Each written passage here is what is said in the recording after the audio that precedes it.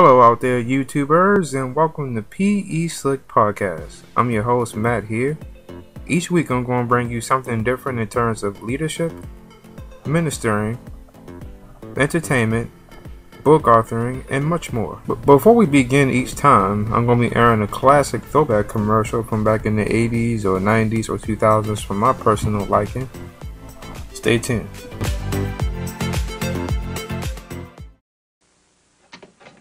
I can't believe it. Don't you ever quit? I've been away a long time, and my roommate's still going strong. Renews it Roommate Air Freshener with twice the freshening liquid so it freshens air longer than Magic Mushroom. Long-lasting roommate. And we're back with PE Slick Podcast. Joining me this week is my former teacher, Mr. Kenny Lloyd. Kenny Lloyd was a teacher at Woodlawn High School and was one of my first teachers during my freshman year. And I got to tell you, Mr. Lloyd, I really appreciate what you've done for me, teaching me the right way, because my freshman year was not the best years. And I got to say, you was one of the first few teachers I could say who I considered a friend and a good mentor. So I thank you for that. Well, thank you, sir. And excuse me, you sung such great praises, and I'm sitting here with food in my mouth, so please forgive me. That's okay. So let's start from the beginning. Where are you from? I'm originally from Brooklyn, New York. I'm a project kid out of Brownsville. Okay.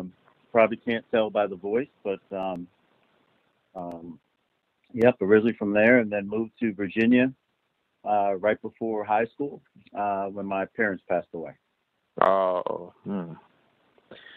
Okay. Now, seeing as how you went into teaching, I'm just curious as to, what was your favorite subject when you was in school?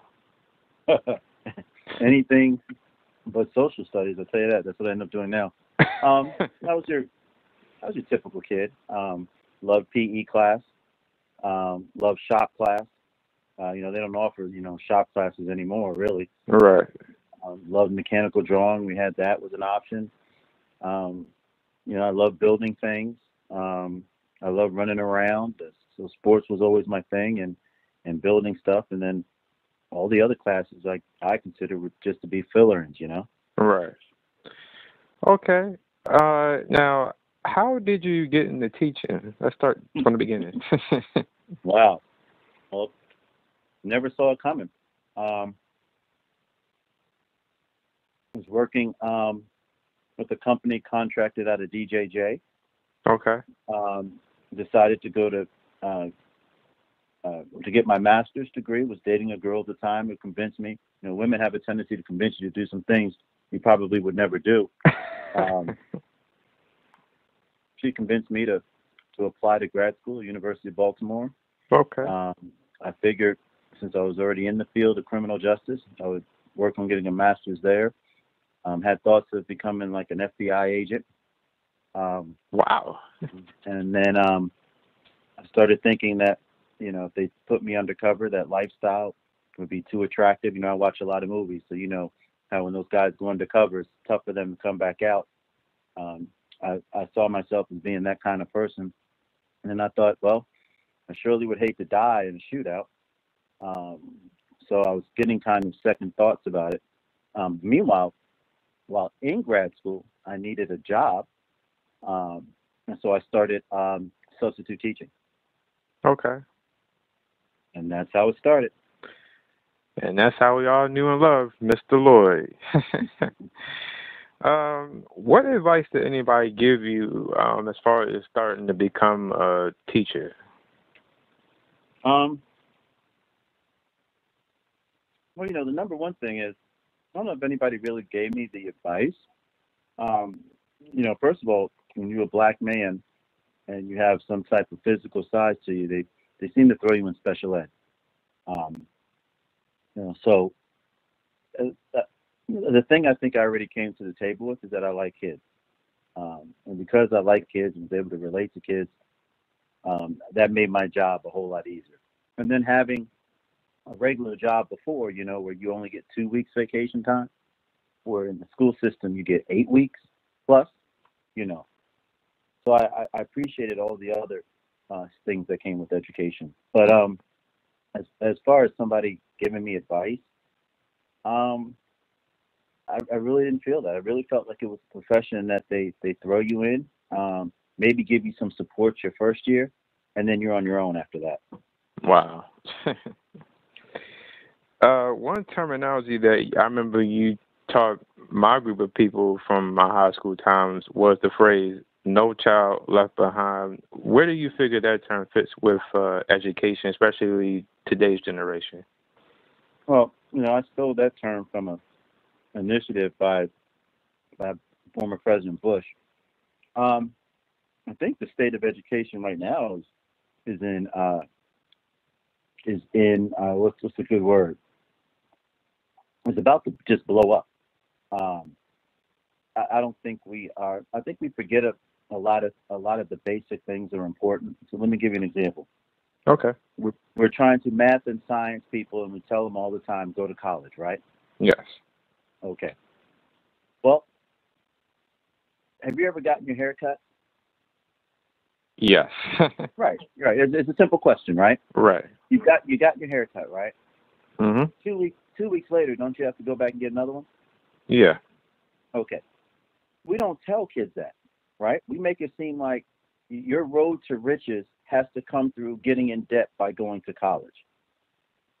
But what we don't tell them is you can make just as much money, if not more money, learning a reputable trade, a trade that will pay you money. Something so easy and simple as cutting hair. Something so easy and simple as putting in a weave. Something so easy as well, I'm not saying that the job is easy, but the monetary reward for the amount of work that you're doing, it becomes easy. You understand what I'm saying? Right. When your air conditioning goes out, you don't call UMBC, you don't call University of Maryland, right? Right. You call somebody who was a licensed professional. They didn't get those licensed at these 4-year schools. They got these licensed at Lincoln Tech. It used to be when I was coming up, you could get those licensed while still in high school. So it's almost like we took all that away. I'll take Baltimore County, for instance. You have a vocational center on the other side of town. Right. What's the majority color of the other people on the other side of town? White, right? So, yes. But yet the county screams equal education for everybody. Can you curse on this podcast? I don't want to accidentally curse, so I won't curse. It's bull malarkey, It's right. force maneuver, and they feed it to you every single time because all they really care about now is their bottom number. Oh, we graduated 80-something%. Oh, okay, you may have 80-something% may have walked across the stage, but not 80% of those kids every single year are prepared for what's ahead of them out in the real world. So it's in a state of emergency. Okay. Yeah, I understand that, and I'm sure a lot with politics and other things that's going on isn't helping much either. That's actually kind of one of the questions I was going to ask you about.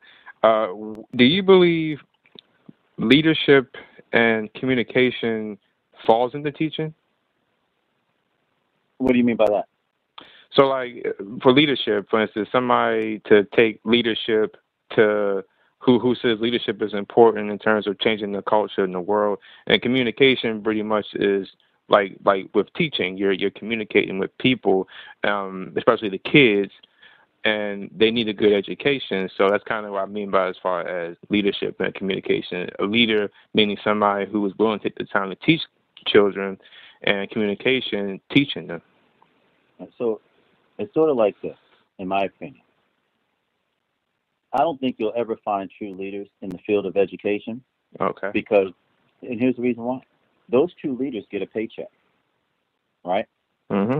So if you don't own the company, you work for the company. Okay. So because you work for the company, you're going to do what the company tells you to do, right? Right. So you may have the title of a leader, but are you truly a leader? Because if you do something that goes against what the company, the direction that the company wants to go in, well, then you will lose that 6-figure job. Right. So now, what position are they in? Are they really in any position to make change? No. They're just another piece on the chessboard.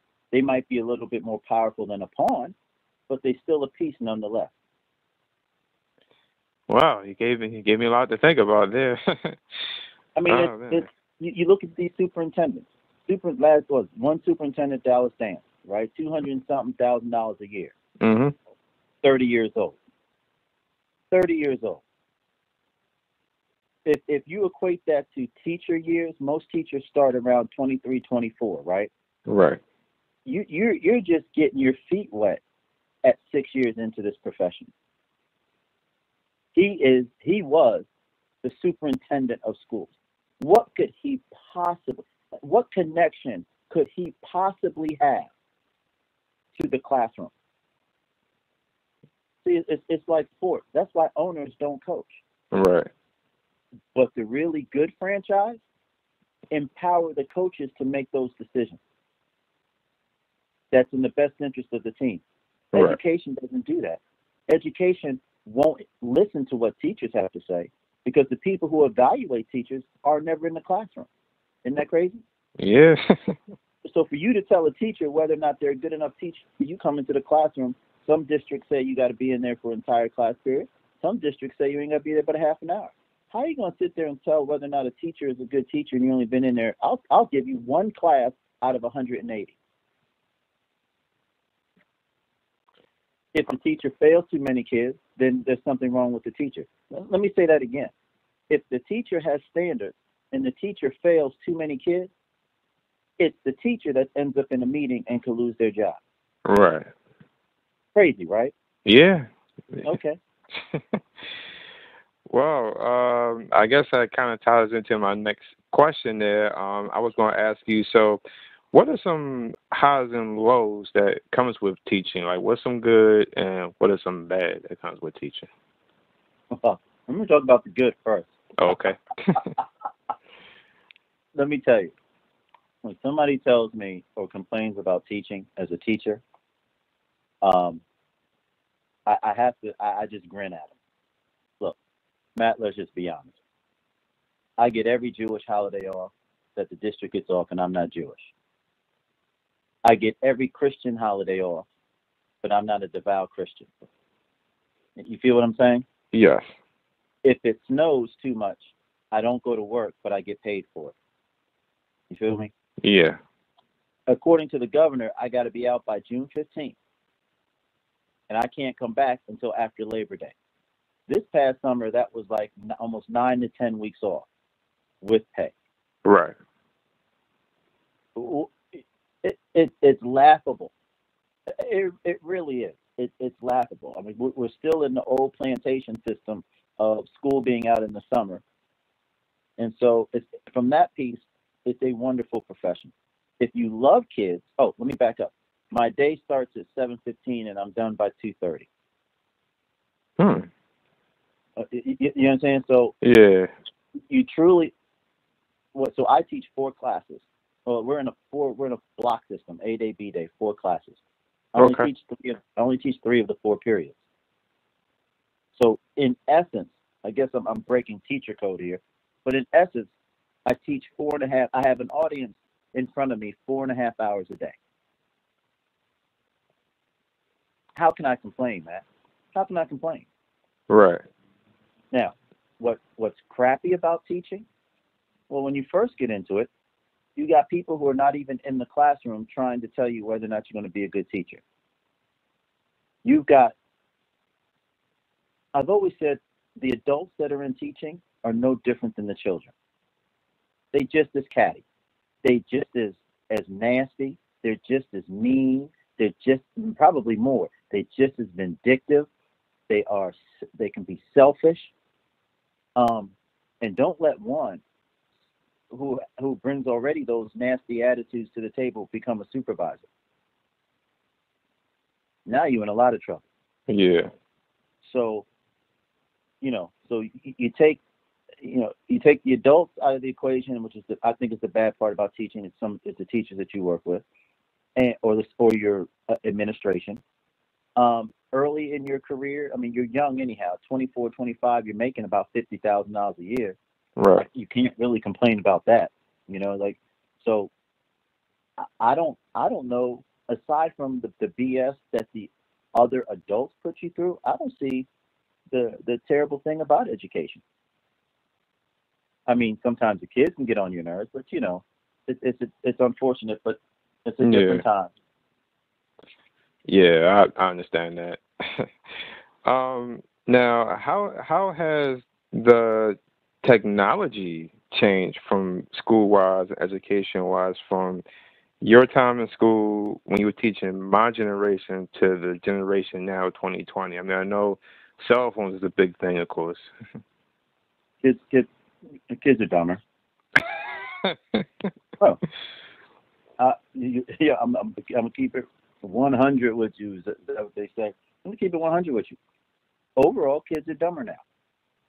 Now let me explain why. And here's the difference. When I was in school, you had to read to do research. You had to know your alphabets to go through the card catalog. You had to understand the Dewey Decimal System. You had to understand that in order to do research, you had to read books.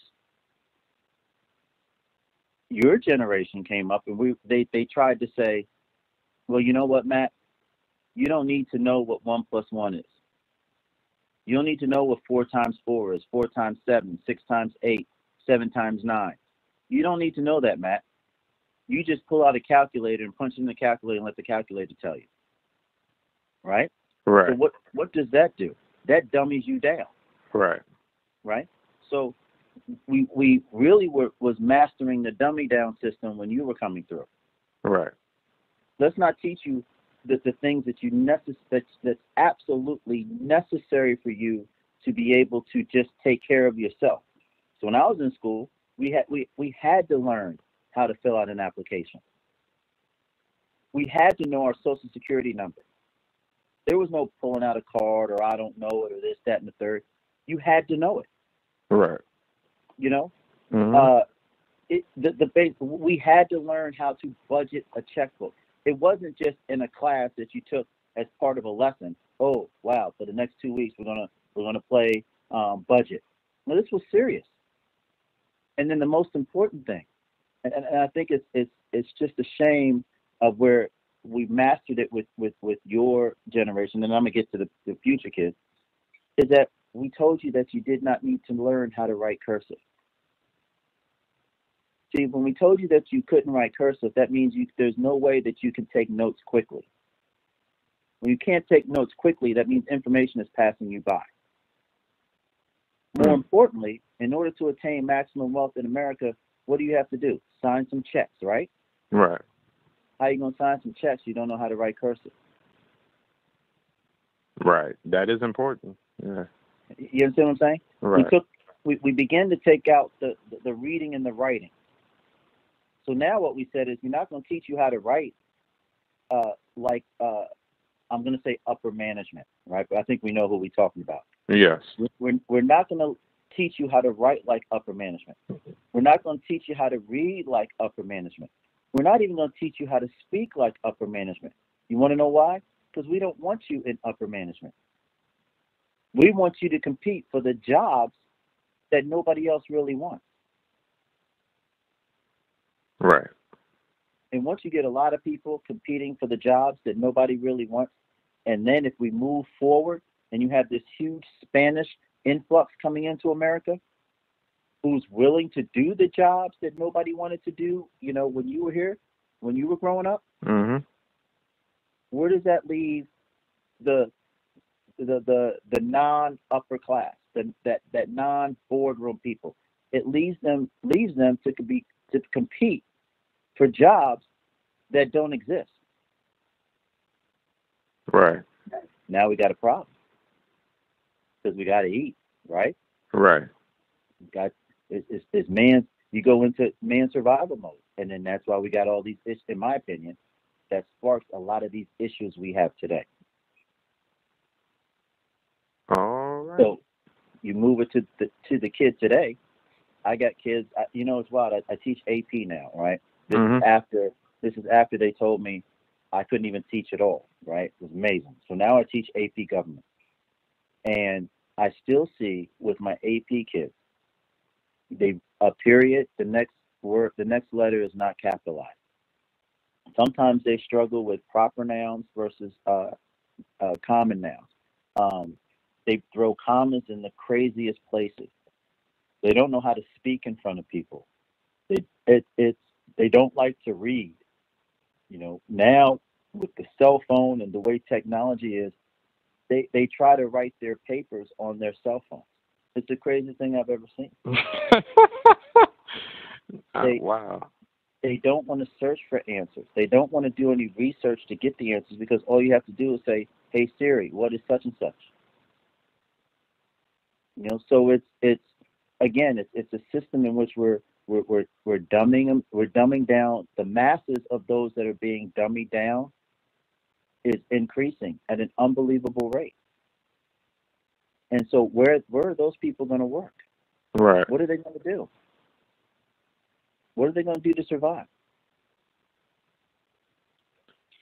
I didn't know the technology had changed that much since I was out. I mean, I know next year it'll be 10 years since I graduated from Woodlawn High. I knew the technology with phones had changed, but I didn't know it changed Oh that my much. God. Did we have iPhones when you were in school? No. We're No. on we're on 11 now, right? Yeah. There you go. Right, because I remember from my time when cell phones were out, it was, the common flip phones, Mm-hmm. the flip ones, and, they wasn't as advanced as they are now with tablets and all that stuff now. Mm-hmm. Absolutely. It's moving. We're with technology. There's with anything though. There's good and there's bad. Right.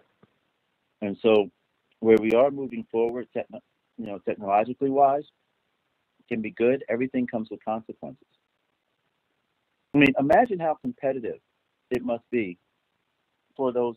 What was those ladies in Hollywood who paid that astronomical amount of money for their kids to go to a college? Did you hear about that? They paid off the Yeah, guy. yeah, because I knew them two actresses too. Yeah, I heard about that. Yeah. But think about that for a second. Just for a second. Is it that competitive Right.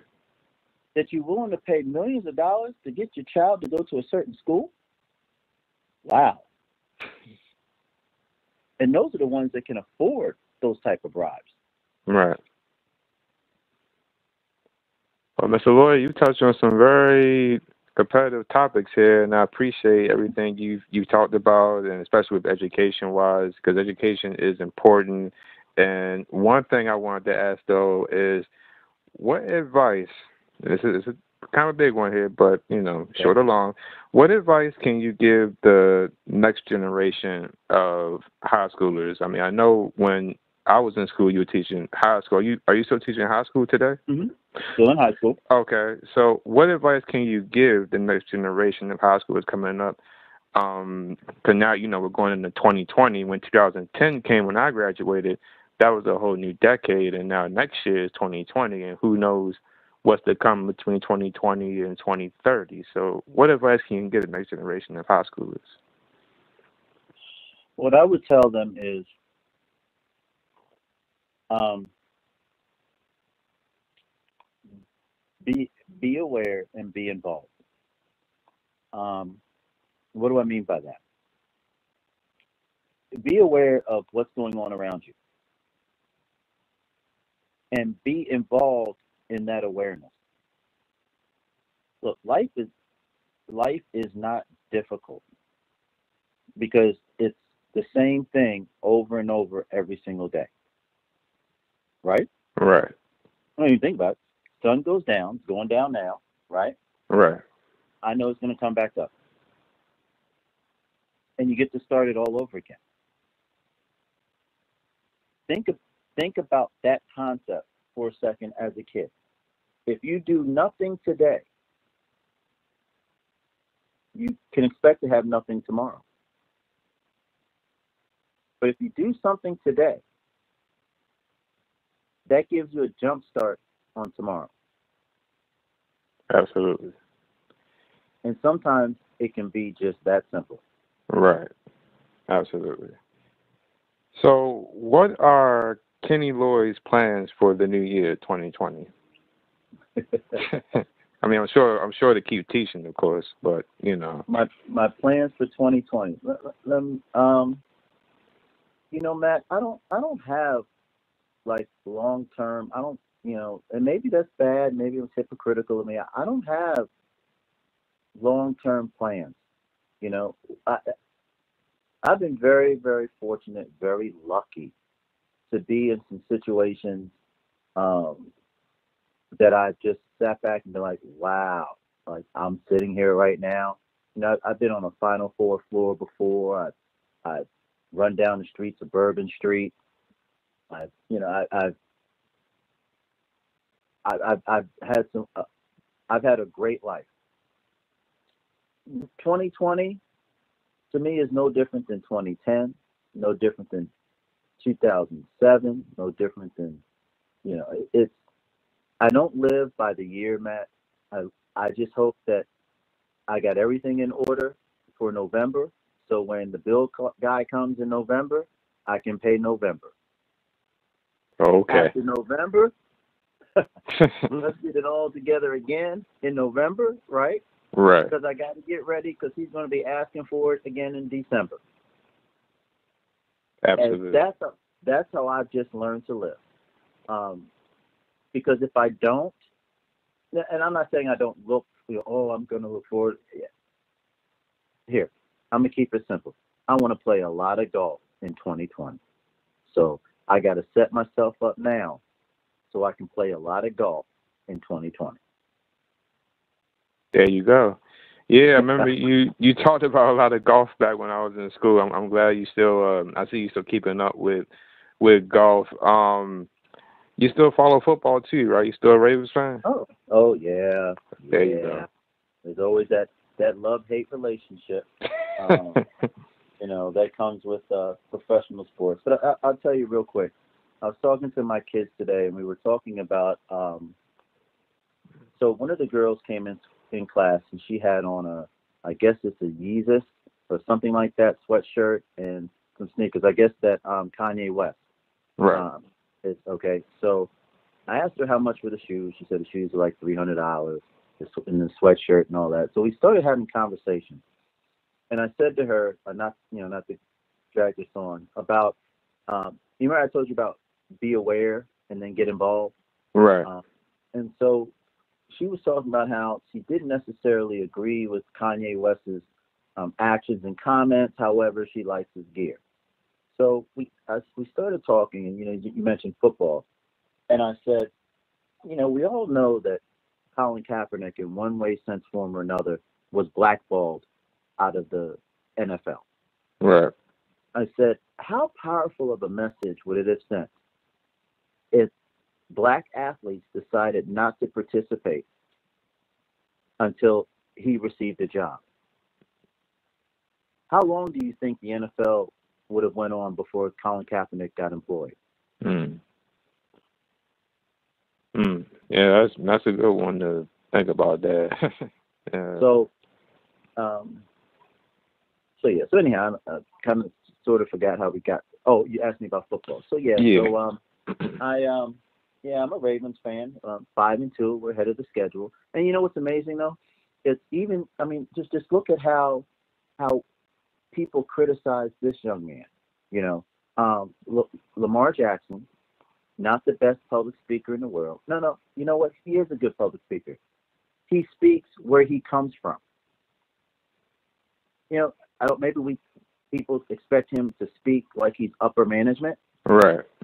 But he's not. He is him.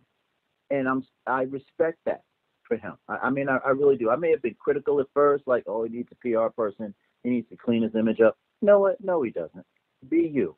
And if you notice, they are trying every way to say that, oh, he's not the average quarterback. Okay, let's take a look at something. Last I checked, it doesn't matter how the ball gets there, right? Mm-hmm. The ball just needs to get there, correct? Right. And last I checked, quarterbacks are judged on their wins and losses, right? Right. Okay. Because the guy up in New England, who I had nothing but the utmost respect for, he's got 6 rings, right?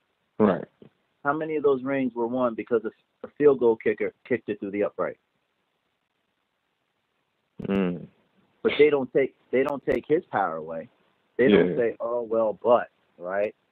So I wish this guy nothing but the best of luck. I hope he stays healthy. I tell you what, he's fun to watch. Right. Boy, is he fun to watch. And then this time Baltimore needs a little fun to watch because it's going through some rough stuff, man. Yeah, they have, definitely. Well, before we wrap, I had 2 quick questions I wanted to ask you from our conversation. The first one, when you first got into teaching, you had mentioned in your conversations about, turning around and you got an audience there.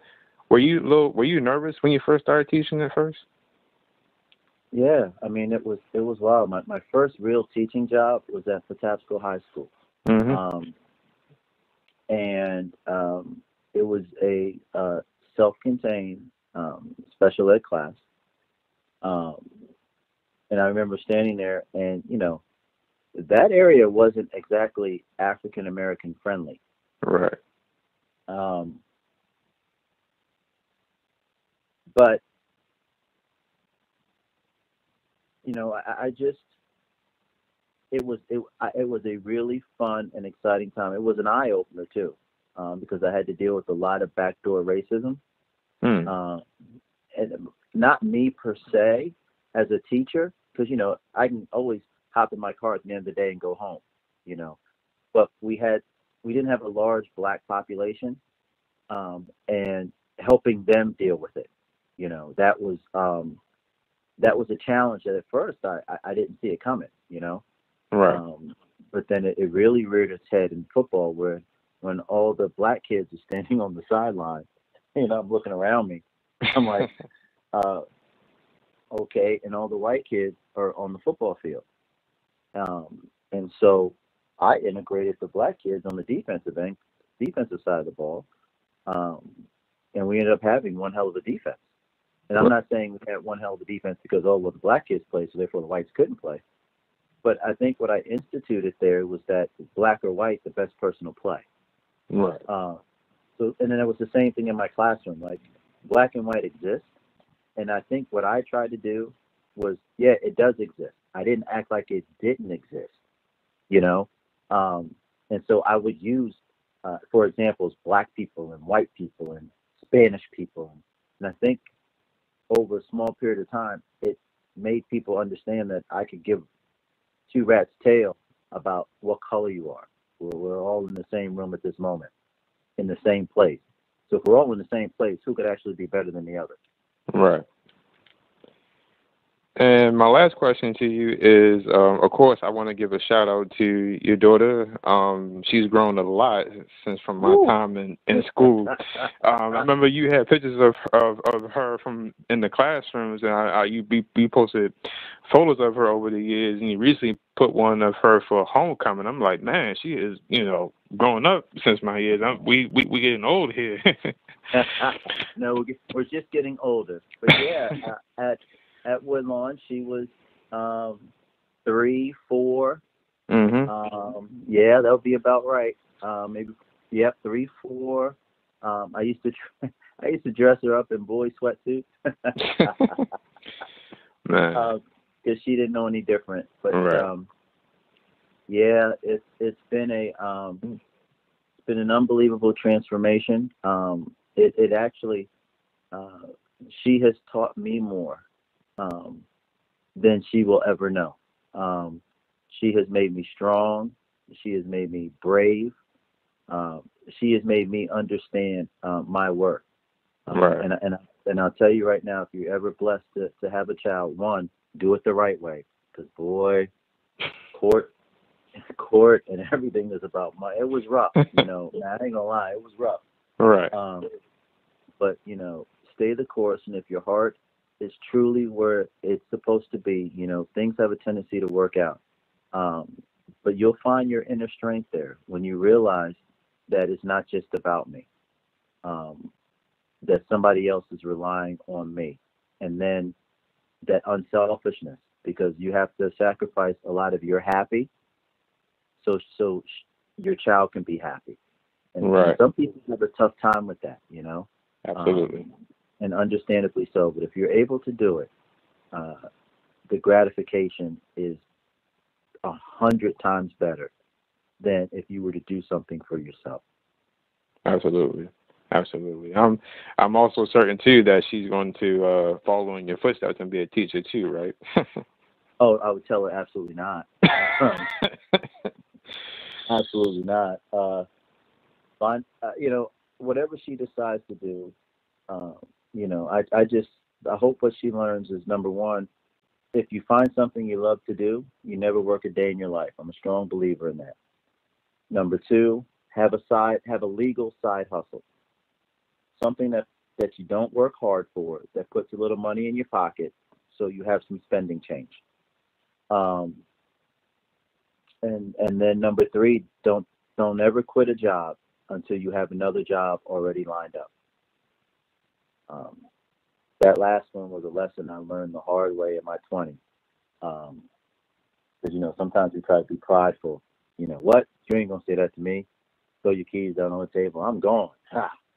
And little did I realize that the next day they were probably like, hey, this is John. He's taking Kenny's spot. Meanwhile, Kenny is outside unemployed, Right. So keeping it real ain't always keeping it real. Right. But whatever she decides to do, I just tell her, education is important. Try to get as much of it as you can before 25. And then live life. Go see where it takes you. Right. Absolutely. And I really love that quote you made about education. We haven't talked in a while, but my grandfather passed in 2015, and he was really big on education, and that was something that was important to him. And I really believe education is important, and what she was talking about before, as far as the right people finding the time to be leaders and teach, that is important, especially with the next generation coming up and everything. Ms. Lloyd, I want to thank you for taking the time out to join my podcast. I know it was kind of left field when I threw that out there, Matt Parrish podcasting. I've gotten into photography and filmmaking, and this is one of the things on my list, as well as finding a way to promote my mystery book. So some things have changed here and there since we last saw, but like I said, I'm thankful that you're one of the few that I remain in contact with. And I hope you continue to listen to my podcast. I plan to have leadership, actors, actresses. I went to school with a singer, and my pastor I'm going to have on in a few weeks for an interview. So I hope you listen for that one. And absolutely. So I thank you for the time for the interview, and for my guys that's following me. Remember, education is important, and it's the key to life. And in Jesus' name. So you guys have a good night, and thank you, Mr. Lloyd, for coming up. Thank you. The clean, natural freshness of clothes dried outdoors? Now you can capture it indoors. Introducing Downy Clean Breeze. Freshness that's released by dropping the Downy ball in as you start the wash. Also in Tide Clean Breeze. The unmistakable line-dried freshness of new Downy Clean Breeze. It touches so much more than clothes.